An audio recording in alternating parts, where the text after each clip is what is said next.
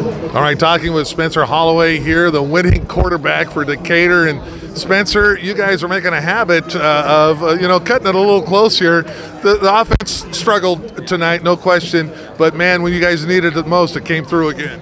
Yeah, definitely. I think just our preparation we take to these games. I think we work harder than anybody out here. Off season, all the way up to the season. Really preps us for this. We've been together for 4 years now.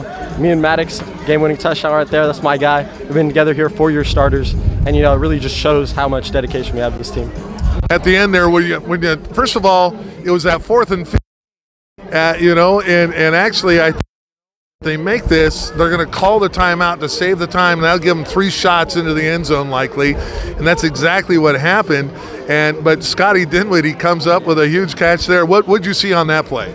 So that's a play we talked about. We went over and film a lot. With their cover 2 shell, you throw that, it breaks. It's going to be there right over the linebacker's head. And Scotty, he's a freshman, but he has so much talent. And he's going to do great things in this sport. And he just goes up and makes a play. Just trusting your guys to make those plays is what you have to do. Now, I assume the last 2 plays weren't the exact same, but they sure looked alike here with Maddox getting just inside there. Talk to us about those 2. So that's running a lot in 7-on-7 during the summer, and we brought it into this week, and we ran it against Federal Way as well. It's a very clutch play down for us at the goal line. Little switch route, and Maddox always finds a way to make it work. So yeah.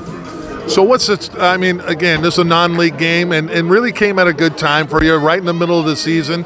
What's this do for you guys as far as getting ready for the rest of the regular season? So this game, really helps us prepare for the rest of the season. As we know, Skyview's a great team. They've been a great team for many years, and we want as much competition as we can face. So we're going to take on the best of the best, and we're going to go out there and make it work. So. Yeah. Well, congratulations, great job.